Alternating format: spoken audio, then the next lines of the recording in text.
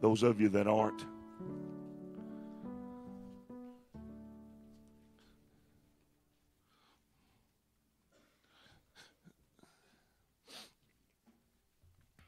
hallelujah.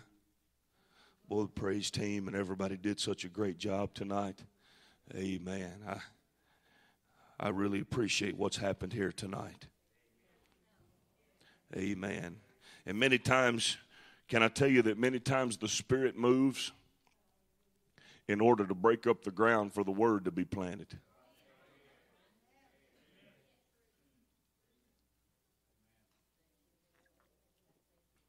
Amen. Good to see Brother Zach come in tonight. Amen. He's going to get mad at me, but he can't whoop me. Not yet, or I don't think he can. I don't want to find out either, brother. I'm not offering a challenge. But brother Zach came down here and prayed an hour yesterday. Amen. And I can't tell you what that means to me, to know that he came down and prayed. Amen.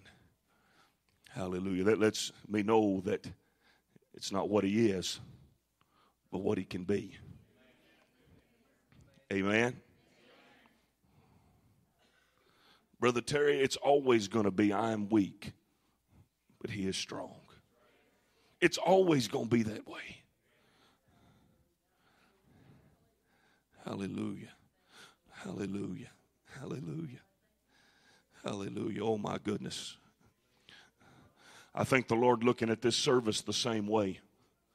And we've had a great move. Everybody's worshiped really good, but we haven't got out of it what God could have for us just yet. There's some victory. There's some victory. There's some victory in the house tonight. Amen. I got an idea. If you were not here this morning and you are here tonight, would you raise your hand? Hold them up. 1, 2, 3, 4, 5, 6, 7, 8, 9, 10, 11, 12, 13, 14. You can put them down. 15. Well, that means today in church here at New Madrid, we had 103 people in church today. 103 different people.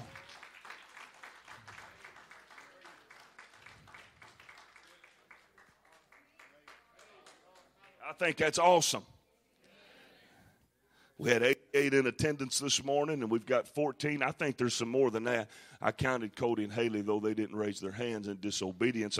That surprises me about Cody. The little girl doesn't surprise me a bit, but amen. Hallelujah. Hallelujah. I feel like I'm just bubbling over with excitement. Amen. 18 and 15 of Luke. Luke 18 and 15. We will have the baby and dedication after service or after I'm through preaching. But I want to minister to you tonight. Can I do that? Will you receive it?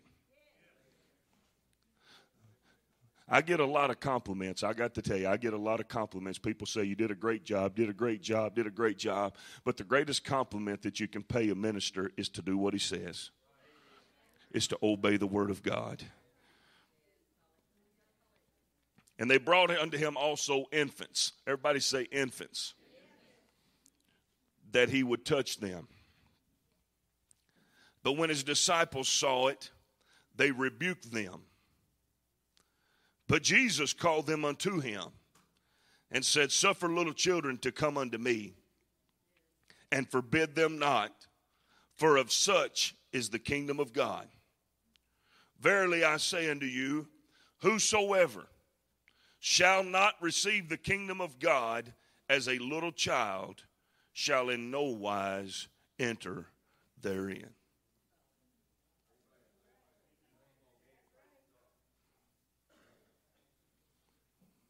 Now, how in the world am I going to preach a shouting message out of that?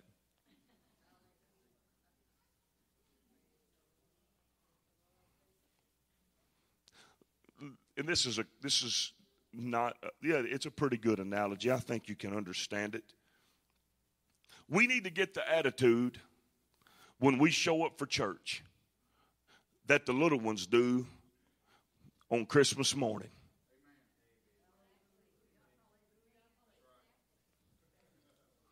They don't have to open nothing. But when they walk in there and they see a stocking or they see a present or two or three, they immediately, their eyes light up. Their face gets flushed. They begin to breathe a little harder and they get excited. We got to get that way about being in the house of God. As little children. Because that's what I am. I'm his child.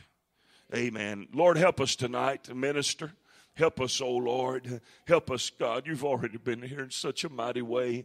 But I pray, God, that as I preach this word, I feel you laid on my heart very strongly. I pray that everyone under the sound of my voice will receive it. And not only receive it, will begin to make changes in order to implement this word in their life. That we will begin to on purpose and try with everything within us to truly become as little children concerning the kingdom of God and the gospel of your name and your word. In Jesus' name we pray. Amen. You may be seated. Generally speaking, and I think it's fair to say, blind Bartimaeus, the man at the pool of Bethesda, the woman with the issue of blood, the man with the withered hand, the centurion with the sick servant, Peter's mother-in-law, Lazarus, the list goes on and on and on and on and on. The 10 lepers, Brother Ken, every miracle that we read about in the Bible, if I called the name of the one that got touched, Brother Rice, there was a great need in their life. It might be dumbness, Brother Pete. It might be blindness. It might be deaf ears. In one case, it was a whole multitude of hungry folks with nothing to eat. But there was always a need present. But the Bible says that they, everybody say they, brought infants to Jesus, desiring that he would touch them. Now, I don't have to tell you, if you read this the way that it's printed, that the infants didn't bring themselves. But they brought the infants to Jesus, just desiring that he would touch them. Now, there appears to be nothing wrong with these babies. But they, most likely their parents, just wanted Jesus.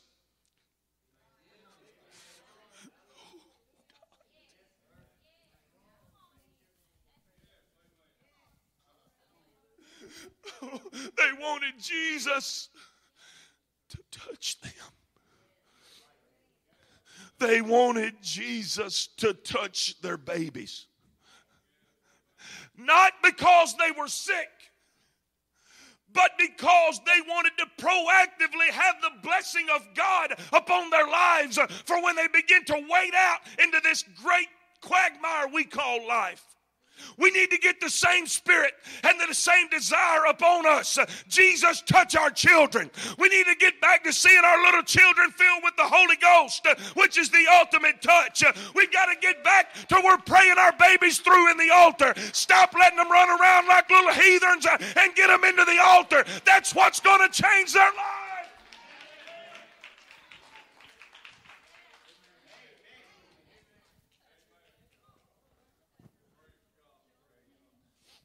They will only do it if you do it.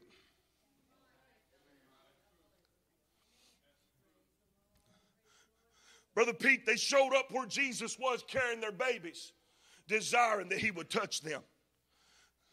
What is inferred but not actually stated is the desire of those bringing them was for Jesus to touch and to bless them in a manner that would help them throughout their life.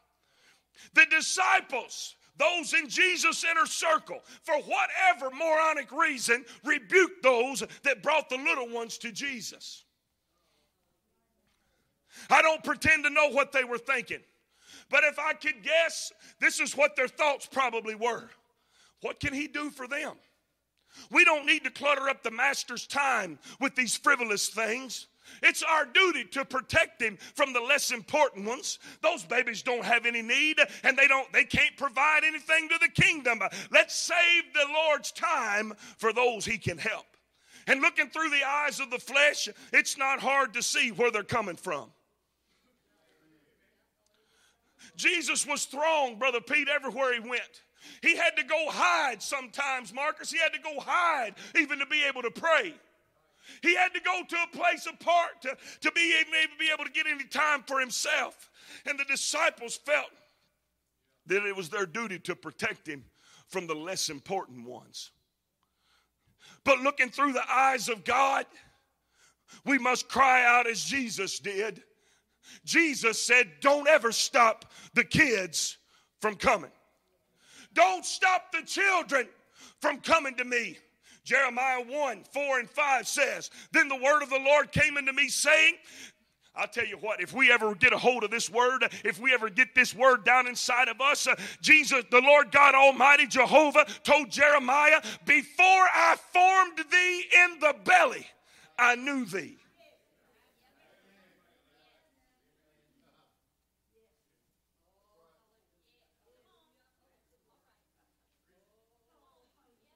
If we got a true revelation of what this scripture means, we would wake up every morning as proud as punch to be who we are.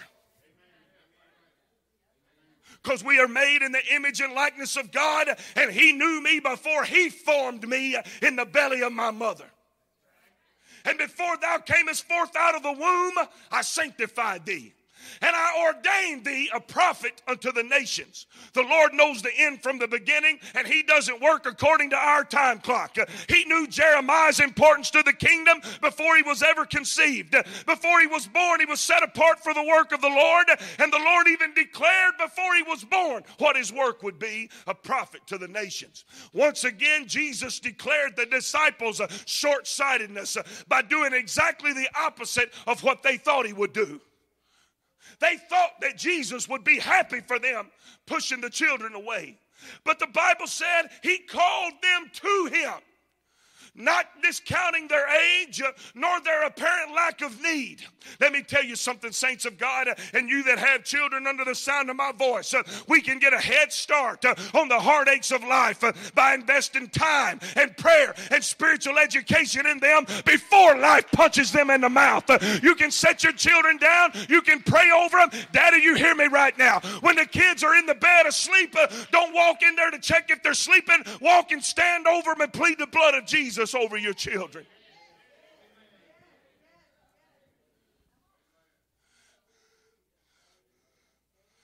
Moses' mother, Brother Pete, this is phenomenal. Moses' mother only had him about 3 short years, Brother Terry. But her caring and nurturing combined with her teaching caused him as a 40-year-old adult to stand up and say, I am not an Egyptian. And he made the choice to suffer hardship with the people of God rather than enjoy the pleasures of sin for a season simply because of what his mama placed in his heart.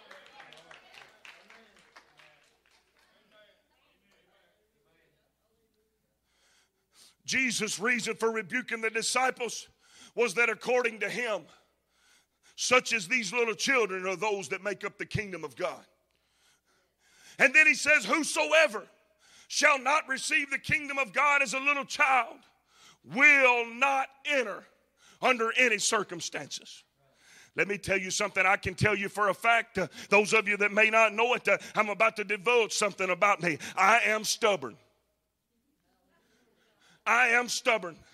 But Brother Pete, I'm not so stubborn as to not listen to a direct warning from the Lord God Almighty. If he says there's something I got to do or I can't make it, let me tell you something, honey. If it means rolling, if it means standing on my head, if it means doing whatever, I want to do whatever it takes to make it to heaven.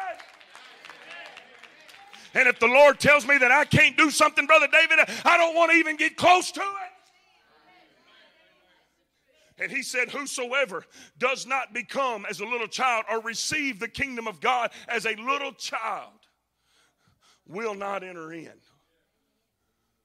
So many people want to be saved according to their own plans and their own circumstances. So many people even nowadays have the same ideology as Naaman. I want to do some great thing and I want to see some stupendous thing and I want to be caught up in fame and fortune and self-elevation. But I got to tell you, the simplicity of the gospel is just do what he says. I must, as a child, You hear me right now. Not even as one that we've let get spoilt, 6, 7, 8, 9, 10 years old, but I'm talking about as a little bitty baby. I must with wide-eyed optimism, with brutal honesty, with complete trust, receive the kingdom of God. I must as a little child, without guile, without fear of what anybody's thinking about me. They don't look around to see who's around for they cry out for their mama. When they want their mama or they want their daddy, they open their voice and they cry out to the top of their lungs. We have got to, without fear of favor, without worrying who's around us, in time of trouble or in time we just want nurturing, open up our mouth and cry out to our Savior.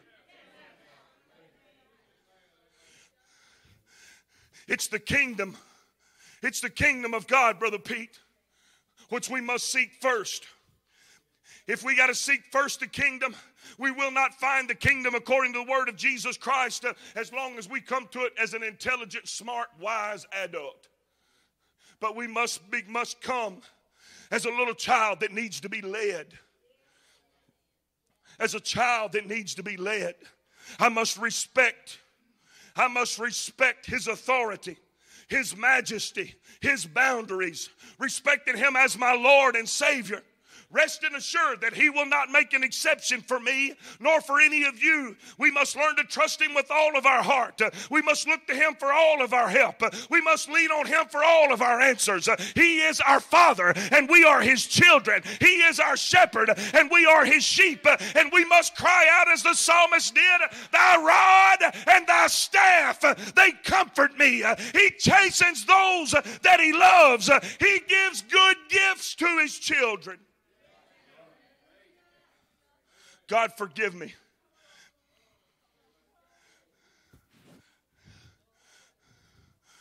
Brother Shannon, one of the things I pray every day when I pray through the tabernacle, when I get on the place of slaughter, when I get on the place of sacrifice, is I pray to be delivered from me. I pray to be delivered from my wants. I pray, Sister Mary Beth, to be delivered from seeking accolades. I pray to be delivered from seeking glory. I pray to be delivered from folks patting me on the back. Because the Bible says, Brother Pete, no flesh can glory in his presence.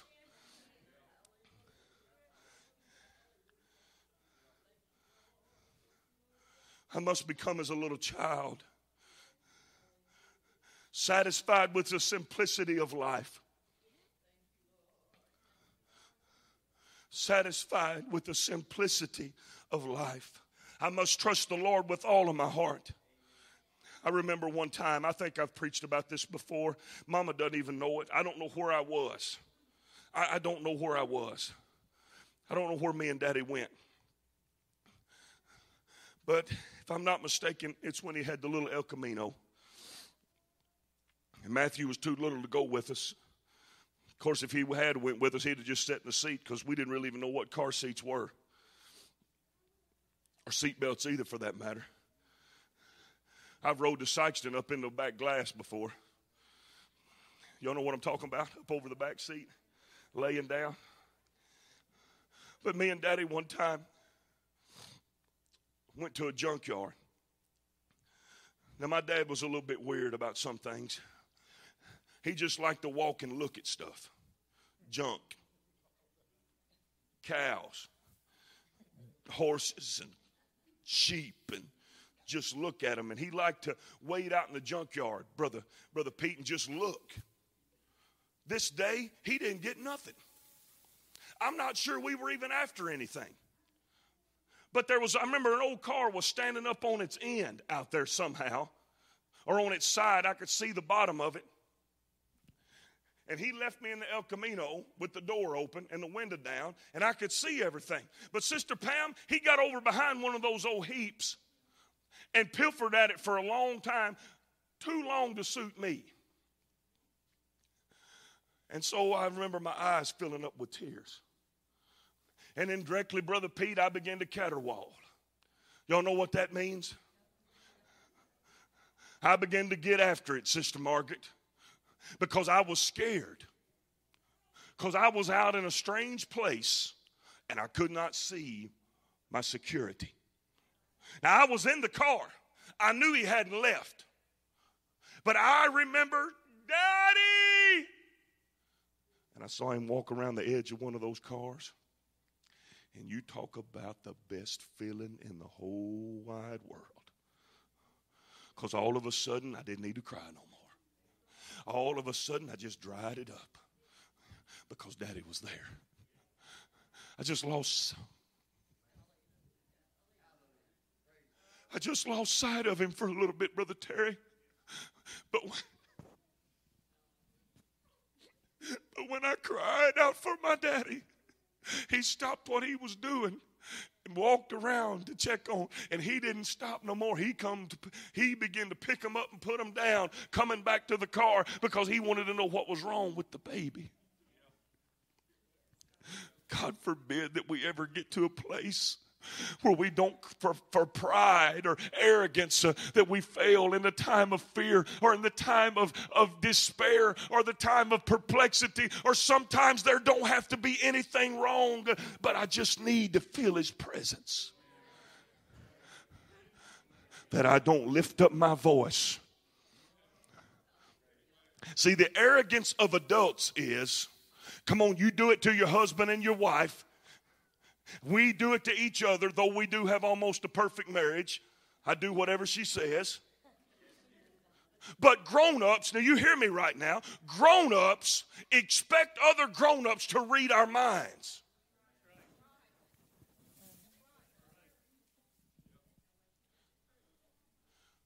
We expect them.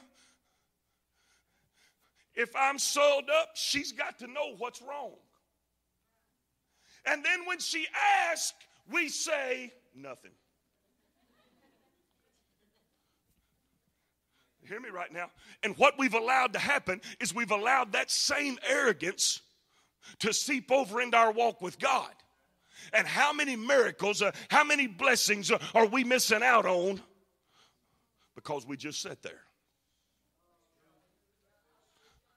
I said this the other night, Brother David. He said, you have not.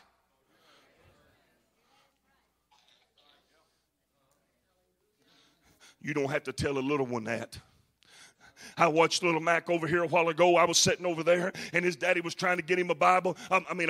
Little Jack over there they were trying to get him a bottle, and why, bottle in the mouth, everything's fine. There ain't no game playing. There ain't no beating around the bush. There ain't no guessing. I'm hungry. And see, the Lord responds to us, Brother Pete, as we're his children. He don't play games.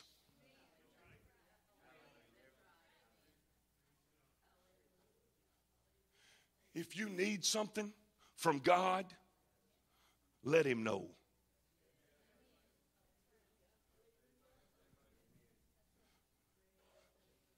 You new mamas, there she goes. Well, I'm about to call them out, and I'll wait till she leaves. You mamas, you new mamas, you hear me something right now. Or you young ladies that plan on being a mama someday, you hear this right now. If you have to take your baby out, take them out. But come right back. If they cry, put a bottle in their mouth. If they need a diaper changed, change their diaper. If it ain't a bad diaper, flop them out on the pew and change them right there if you got room. But get right back where you are and get back in church. Well, why? Why? Because they need to hear the preaching. Because they need to hear the singing. And most importantly, Pastor, they need to be touched by Jesus.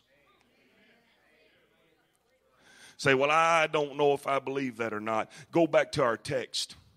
The Bible said they brought infants to Jesus. And the disciples said, no, get them kids away from here. The Bible said they rebuked them.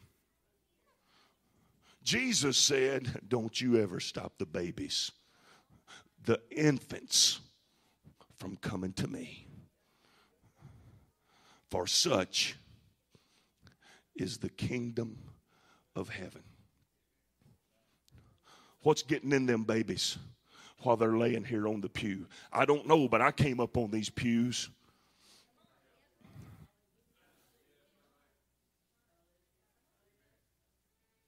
How many of us under the sound of my voice came up on these pews?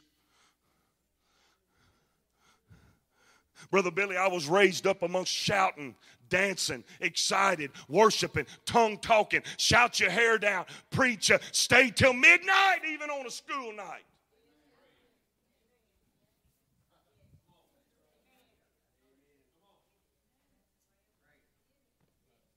And if we're going to have the kind of revival that the Lord wants for us, it won't be a revival that suits you. Be ready to be inconvenienced a little bit. Be ready to have to drag some babies out of bed in the morning a little bit. But we're going to be here late. We're going to be praying people through to the Holy Ghost. You just better get ready.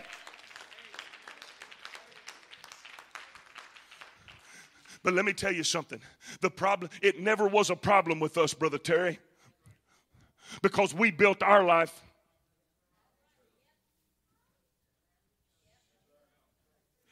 Not the church around our life. Brother Pete, we scheduled our life around the church. Isn't that what we did, Pastor?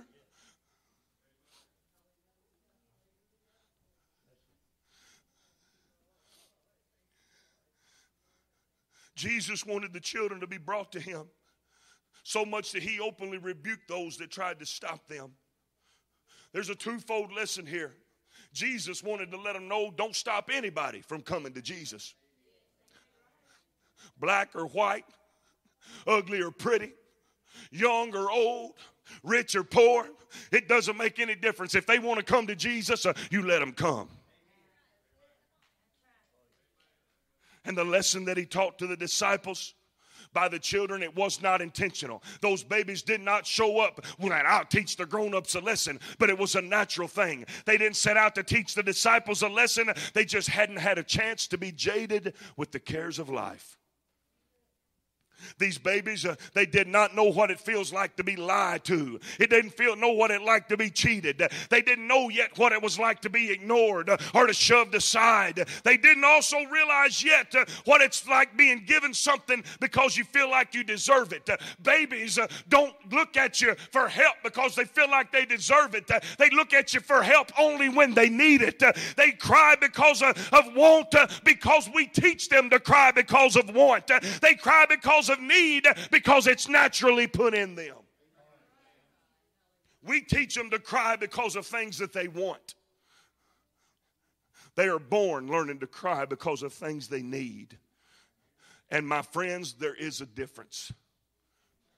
The Bible says, but my God shall supply all your need according to his riches in glory. Saints of God, can I tell you that we've never been mistreated or ignored by our Heavenly Father? How many children have been destined for greatness in the kingdom of God except for being denied access by the caretakers of the kingdom?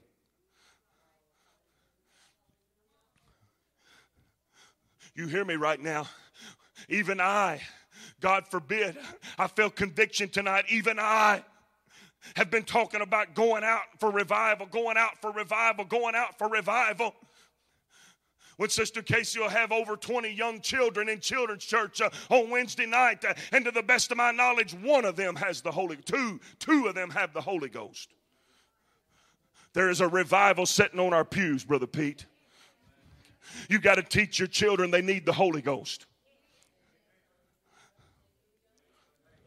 Brother Damesworth, my good friend from Steele, received the baptism of the Holy Ghost when he was 4 years old.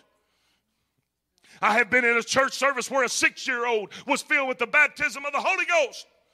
I was baptized at 8 years old, and God filled me with the Holy Ghost right over there when I was 9 years old. They're not babies, but they're men and women of God. I said men and women of God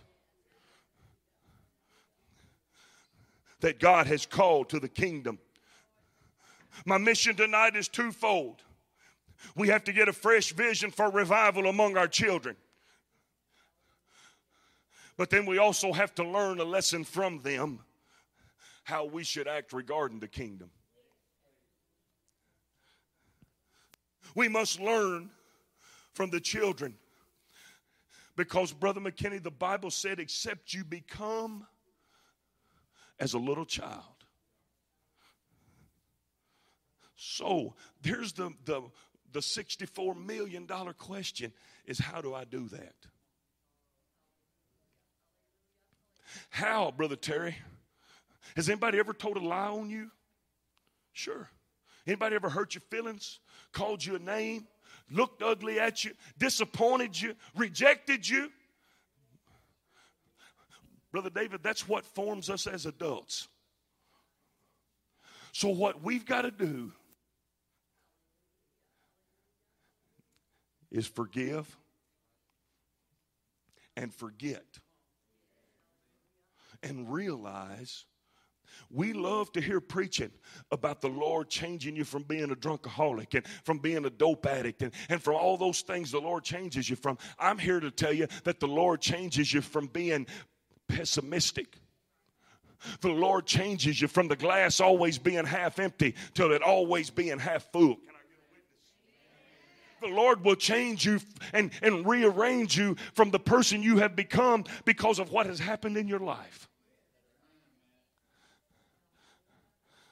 But how do you truly become as a little child?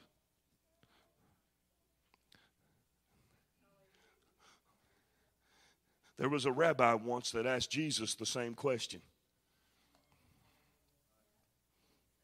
Huh? How do I go again to my mother's womb? And the Lord said, you're a rabbi and you don't get it? Except the man be born again of water and of the Spirit, he cannot enter to the kingdom. But Jesus also said, except you become as a little child. What do I have to do? I got to start over. And I'm fearful that many people that come seeking the Holy Ghost cannot get the victory because they don't grasp a hold of that true fact. They can quit all the sin, but they can't let go of their past. There's some people under the sound of my voice right now that you have let bitterness virtually destroy your life. Destroy all your relationships, destroy your family. You have let things from your past flat out walk all over you. But I come to tell you tonight that there's a better way. There's another old song, and I'm about to close up. We're going to have Brother Johnny, Sister Jessica, and them come up shortly. There's another old song that says, I found a better way, brighter paths for my feet. And I don't know the rest of it, but the last line says, since I found the Lord, I found a better way. So 2 things out of this message tonight is we've got to quit leaving our children when we come to the altar, but we need to start encouraging them to come with us. I'm not telling you to drag them all down to the altar. Don't misunderstand me, making a big ruckus. But I am telling you that you need to start talking to them. You need the Holy Ghost. You need to repent of your sins. Say, well, they hadn't sinned. The Bible said to David, I was born in sin and shapen in iniquity, and in sin did my mother conceive me.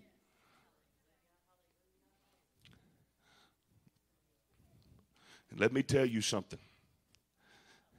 There ain't the only thing better than receiving the Holy Ghost yourself is seeing one of your children speak in other tongues as the Spirit God gives the utterance. You want to get excited. You want to shout. You want to dance. You want to run. You want to be jubilant and worshiping the Lord. Watch your children pray through to the Holy Ghost.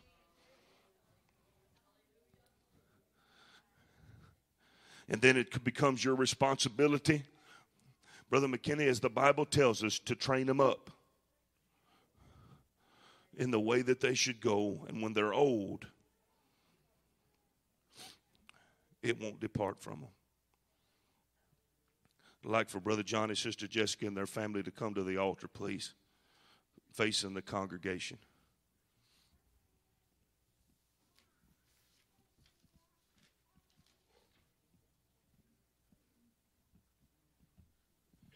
There are some things I'm going to say to them that not only apply to them, but they apply to each of you as well. One thing in particular, Brother Johnny, I want you to go stand right there by that. This is just symbolic, but I want you to stand right there, and I want you to turn around and look at your family. God's called you to preach the gospel. You're looking at your first pastorate. There's your first church. The first church you'll ever pastor is the one that puts their feet under your dinner table. Men, hear me right now. You are the head of your household. You are the priest of your home. The first family you pastor will be the one that sets their feet under your dinner table. You can sit back down. Sister Jessica, I'm going to remind you that you're the best saint in the church he's got. And how you treat your husband will determine how your children treat him. Boys, you've got a new little brother. You've got a mom and daddy that are living for God now. And your home is going to be a godly home. Your home is going to be a holy home. I'm going to pray for this family. I'm going to pray first for Brother Johnny. I'd like for everyone that would to pray with me. I'm going to pray for Brother Johnny, but I want you to pray with me. I want us to pray for him as a father first. It's more important that he be a good father than it is he be a good preacher.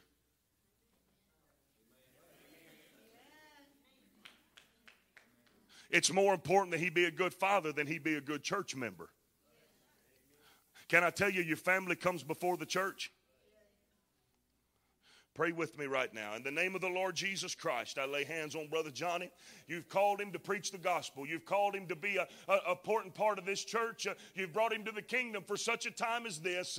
He has begun to flourish and begin to unfold and bloom. But I pray, God, under the authority of the name of Jesus Christ, that you will bless him to lead his family in the right path. You'll bless him with the patience and the encouragement and the love and the compassion that you had for him, that he will show to his family. I pray, God, your blessings upon him. I pray you will anoint them. I pray that this message I preach will sink down into his spirit, and he will someday be doing what I'm doing. I pray, God, you raise him up to do the work in the kingdom, but let it begin in the four walls of his home. In the name of the Lord Jesus, we pray and give you thanks for that. In the name of Jesus, in the name of Jesus, in the name of Jesus, in the name of Jesus. Hallelujah. Pray with me now.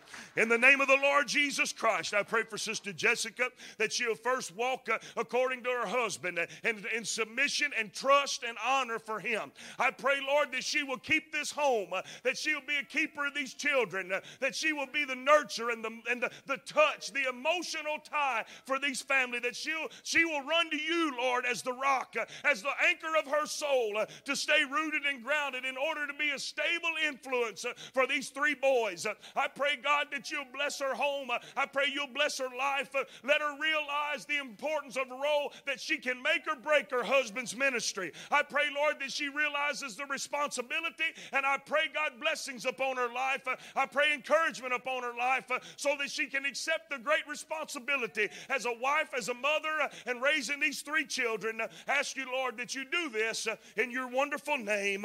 In the name of the Lord Jesus Christ, we pray.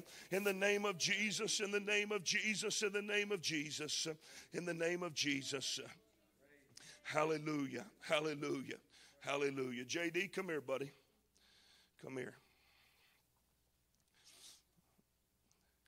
Do you realize what this is all about? Well, let me tell you, okay? Your mom and daddy have decided that they want to dedicate you. Do you know where you came from? Jesus gave you to your mom and daddy.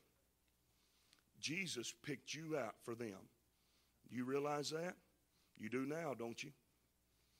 Tell me where you came from. My mom and daddy. Jesus, right? Did Jesus give you to him? Okay.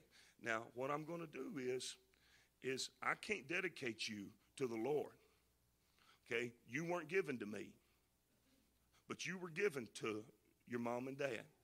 Now, I'm going to hold baby Jack, and then your mom and daddy are going to pray for you, and they're going to dedicate you back to the Lord. Is that okay? You want to live your life for the Lord? You know the Lord died for you, and you can have the Holy Ghost? You know that? And you know how you've always asked Gigi to be baptized? You're about to get to the age where you can be baptized. Okay? And the Lord saw you before you were in your mama. And he's going to use you as a blessing in your home and in this church. Do you believe that? All right. Jess, come here, buddy. Stand up here. Let me have the baby. Y'all understand where I'm coming from with this is that it was Hannah's decision to dedicate her baby to the Lord. It wasn't Eli's. It wasn't Eli's decision. It was Hannah's decision to dedicate her son to the Lord. So I won't just, JD, come here, buddy. Come here. I want you to turn around. Mom and Dad, come here. I want you to lay your hands on your baby. Now, don't be bashful or shy, but I want you to lay your hands on your baby, and I want you to pray the prayer of faith and dedicate him. Tell him, the Lord, he belongs to you. Y'all got to do it. Y'all got to do it. You've got to pray. Come on, pray. Pray. He needs to hear you. In the name of Jesus. In the name of the Lord Jesus. I pray, God, for this family that they dedicate their son, that this blessing that you've given them, a healthy boy that you've given them, I pray that you'll help them to completely give it back to you, to not ever stand in the way, but to give it to you, whatever it is that you'll use him for, whatever it is that you'll do in his life. I pray, Lord God, that you'll bless him, that you'll bless them to be able to let him go into your hands, to do the work of the Lord, that they'll raise him to fear you, to love you, respect you, in the name of Jesus. In the name of the Lord Jesus, in the name of the Lord Jesus, in the name of the Lord Jesus. Amen. Come here, Joseph. Come here, buddy. Come here, man. Y'all sit back down for just a second. Come here. That's okay. Listen to Gigi. Did you know that Jesus gave you to your mom and daddy? I'm going to let your mom and daddy pray for you, okay? Is that all right? Because the Lord will do something great in your life. Okay? The Lord will help you to be a good boy, won't he? The Lord will help you to repent, to get baptized, and get the Holy Ghost. You want that? Okay, I'm going to have your mom and daddy pray for you. And that Jesus gave you to them, and now they're going to give you back to him. And that whatever the Lord wants, they're going to be willing to do it, okay? All right. Go over there and stand, and you let your mom and daddy pray for you. In the name of the Lord Jesus. In the name of the Lord Jesus. God, this is a gift, a special gift, Lord, that you gave them. And now they're giving it back to you, Lord. They're giving it back to you. They want your hand upon his life. They want you to lead God and direct him. That you give you free reign to do as you will in his life. He belongs to you now, not us. You just give him to him for trusting. Give him to him for safekeeping. Lord Jesus, you're going to bless him. You're going to bless him. You're going to bless him. You're going to bless their family through him and through these children. In the name of the Lord Jesus, God. In the name of Jesus. In the name of Jesus. All right, I want y'all to pray for baby Jack. Obviously, I can't ask him what he thinks about it. But I want you to pray for this baby. Come here, Johnny. I'm going to hold him. But I want y'all to pray for him. Pray for his future. Pray for his present. And give him back to the Lord in the symbolic gesture. I'm going to pray for him. In the name of Jesus. He's a gift. He's a gift from you, God. A precious, perfect gift. Lord, made in your image and likeness. I pray, God, that you bless this baby, bless this home. I pray, God, that you'll help him to raise him up to fear you, to live for you, to love you, and that when he's of age, Lord, he'll repent, be baptized in Jesus' name, and be filled with the Holy Ghost. In the name of the Lord Jesus.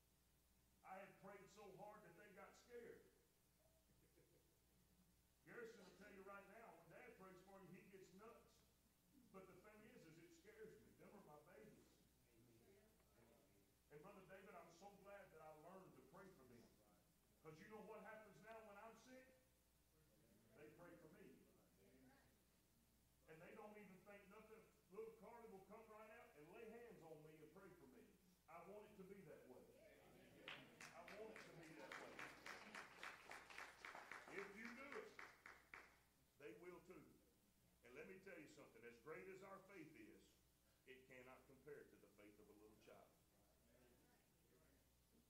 Now,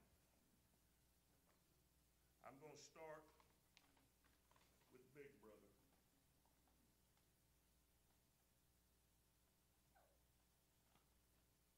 There's your sack, buddy. That ain't the way you're supposed to open presents, but that's just the way you did it. I wrote you a little note in here, okay? This is yours. When you get married and you go off, you're going to take it with you. You're going to keep this with you for the rest of your life, okay?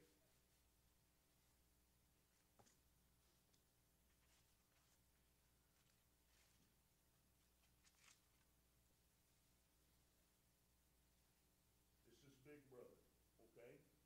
This is called the caring child. And because you're the first son, you will always care more for your brothers than you feel like they care for you. You will always feel protective of them. You will always be concerned about them. And even though you fight, you'll never want anybody saying nothing about your brothers. And this is called the caring child. And this is the one Gigi's given to you. This is yours to keep, okay? And I want you to keep it forever. And remember that that's what you are, is a child that's going to care for your brothers and your mom and daddy. You're going to be the caring child, okay? There you go. I want you to keep that, okay, as a memory of this night, all right? Joseph,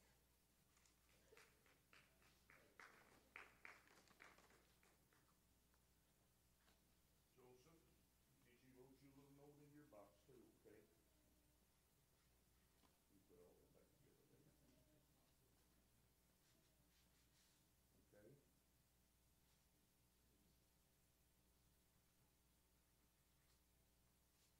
This is the medium brother.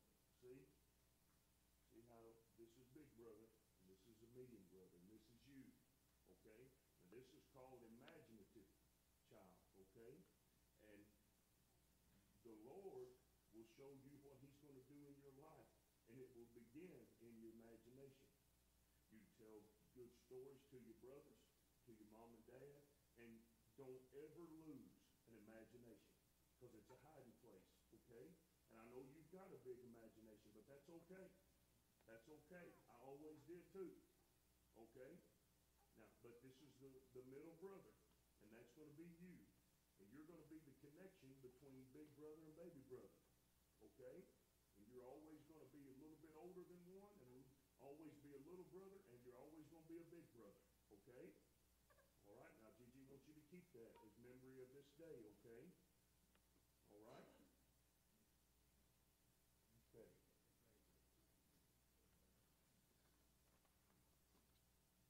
I bought a Bible for little Jack, baby's first Bible. I wrote them notes, and I wrote a note in this. It's a very simple little thing. Like the very first page says, God spoke to the night, let there be light, and all the world grew sunny and bright. But this will be his first Bible. It's addressed to baby Jack, but I want you to begin to read it to him and read it to them. I know he's got a bunch of Bibles already, but he loves the Bible, but this is the baby's first Bible, and I want you to have that. This is just a little variation of the blanket. It says, Jesus loves me. But we're going to anoint this, and we're going to pray for it. And I should have done this when I did the last baby dedication. Okay? Marcus wore their blanket. But that can't affect the anointing. Okay? This is symbolic. But Jess, there's going to be nights, just the way it is. There's going to be nights when you get frustrated. There's going to be nights when you get upset. And I'm going to anoint this blanket with oil, and we're going to pray for it. And our church family and your family are going to come, and they're going to pray for you. And you're going to know this is a symbol. Anytime you pick this up, and then you transfer it to him and teach him that anytime you pick this up, it's a reminder that the anointing of God is on my life, and I'm never going to be alone. Even though I feel like, and you will feel like a failure as a mother. We all have before, holding a crying baby, and there's nothing you can do. But you pick this up, and you remember that this church is behind you, this church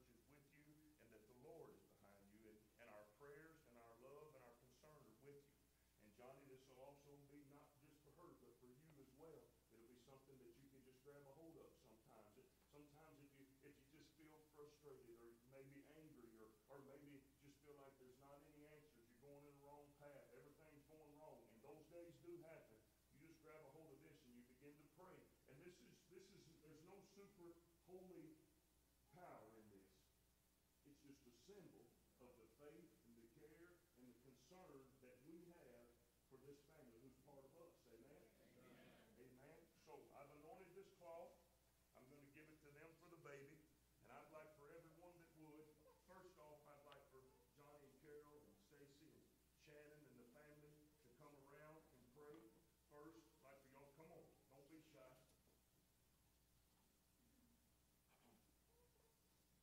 I'd like for the family to come. Gather around the back of them here. We're going to lay hands on them and pray for them. Not just stand way off to the side and pray for them. But you're going to put your hands on him and he's going to be all right. Let me tell you something else, mamas, while they're coming. Crying babies don't bother me. If they cry, that's just a sign that we have new ones coming up. Don't be concerned. If they cry, big deal. They can't get louder than me. All right? It's not a big deal. I'd like for some of the church family to come gather around. If you have faith, and if you pledge, just maybe not every day, but just when you think about it, you pledge to pray for this family. I want you to come. I want you to come and pray for them. Get around in the front here too. Get all up. We're family. We're family. Don't stand way back off there trying to shoot electricity. Come on up here and get close. Put your hands on them. Come on, everybody come in close. If you can't touch them, touch somebody that is touching them. And pray the prayer of faith. Come on, everybody pray. Everybody pray. In the name of the Lord Jesus Christ, we pray a covering over this family. We pray a connection to this family. Lord, let them know that they're never alone, that there's a church family that stands behind them, that stands with them, a church family that's praying for them, that several nights a week there's many people that are praying for them, and they're going to make it through whatever trial comes their way. I pray, God, in the name of Jesus, that you let the love and the nurture and the care that we have for one another flourish. Let it grow, Lord God. Let there be confidence in it. Let them never be afraid. Anytime they feel afraid, they can call on this symbolic gesture, this anointed cloth that comes from this body of people, Lord. And in the name of Jesus, we pray, God, and believe. We pray and believe, Lord, in the name of Jesus. In the name of Jesus, in the name of Jesus, in the name of Jesus. Thank you, Lord, thank you, Lord, thank you, Lord, thank you, Lord. In the name of Jesus, in the name of Jesus, in the name of Jesus. In the name of Jesus. Hallelujah. You may go back to your seats.